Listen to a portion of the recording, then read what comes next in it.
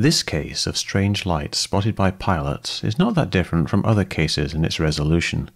But before I get to that resolution, there's an interesting backstory. At the Congressional UFO hearing on July 26th, pilot Ryan Graves gave an opening statement saying, "Pilots are reporting UAP at altitudes that appear above them at 40,000 feet, potentially in low Earth orbit or in the gray zone below the Kármán line, making inexplainable maneuvers like right-hand turns and retrograde orbits or J-hooks. Sometimes these reports are reoccurring, with numerous recent sightings north of Hawaii and in the North Atlantic." I recognize this as something we've been investigating at Metabunk. Pilots were reporting odd moving lights, but in every single case where we had enough data to determine where they were, the time and date, and what direction they were looking in, it turned out to be Starlink flares. I tweeted about it and went on TV to say this. Well, Ryan Graves had a more detailed statement, and he raised some interesting issues, one of which was that a lot of commercial pilots had been seeing what they describe as UFOs high up in space. But that is something that I've been looking at on my website Metabunk with my team on Metabunk, and we've determined that the vast majority of those are actually Starlink satellites, despite what Ryan Graves is saying about it. All right, McWest.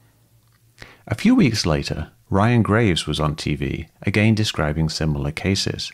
I've noticed from commercial pilots that there is absolutely an uptick. Pilots that are doing those transatlantic or transpacific flights are seeing various objects, lights that are coming down, behaving in strange ways, holding in a pattern, look like almost like they're dogfighting in space in some way, kind of back and forth with each other.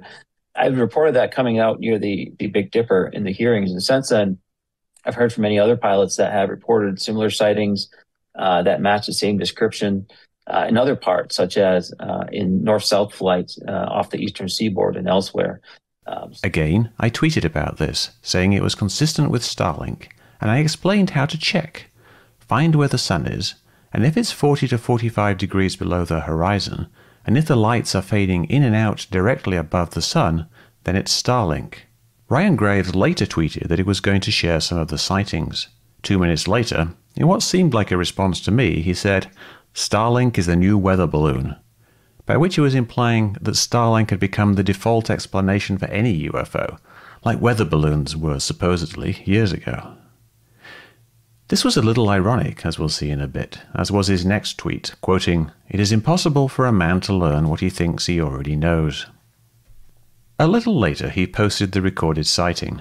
There was a 7-minute cockpit video, 4 photos, and a written statement from one pilot. The video shows what looks like classic Starlink flares. Bright lights fade into existence, move in a straight line, and then fade out again. This looks exactly like many other examples we've seen over the last year. Unfortunately, there are no easily identifiable stars visible in the video, and we don't have a precise time, so it's not as easily resolvable to specific satellites as in some cases. The photos are not super useful due to camera shake, except that in a couple of them we can see the Big Dipper, so we know where we are looking. But to determine if we are looking at Starlink satellites, we need to know the date and time and the approximate location. From the report, we know they were flying from Santo Domingo in the Dominican Republic to JFK in New York. They were taking the L453 route, which is quite a bit offshore.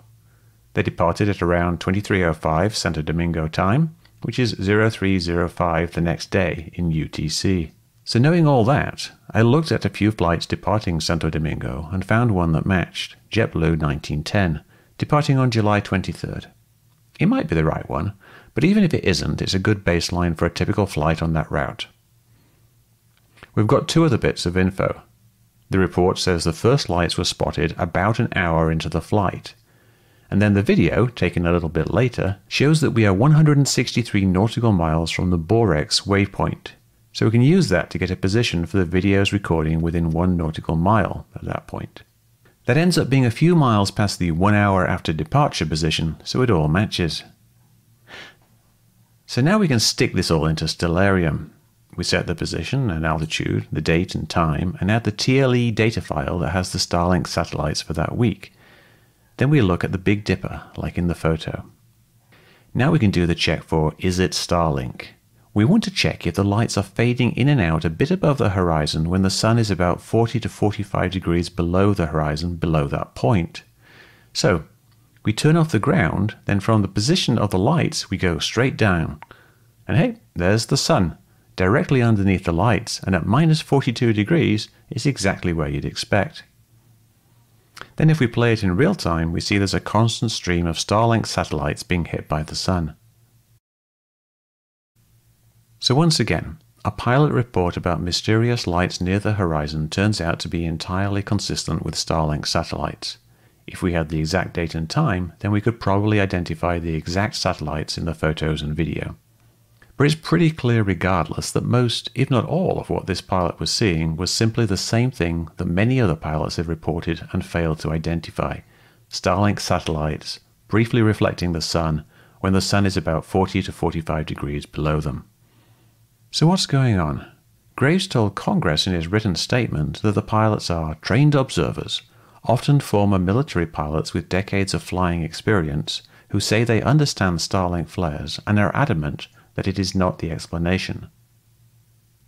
And yet we see time and again these cases resolve into something that looks exactly like Starlink, in the same spot, moving at the same speed, in the same direction, and exactly above the sun. So it's almost certainly Starlink, and the pilots are making similar mistakes over and over again. Graves also said that the footage is poor quality, and said, "It'll be important to consider the pilot's accounting of the experience." But here we have used the pilot's accounts and the footage, and it still looks like Starlink. Ryan Graves is trying to get people to take pilot reports of UFOs seriously, but by uncritically repeating claims that have mundane explanations, and by mocking and ignoring those explanations, it's just going to make it harder to give future reports any credence. We want less stigma regarding UFO sightings. We want pilots to be able to report things that they see. But having lots of low-quality reports is far worse than a few good reports. Let's educate the pilots about Starlink horizon flares and start looking for the real UFOs.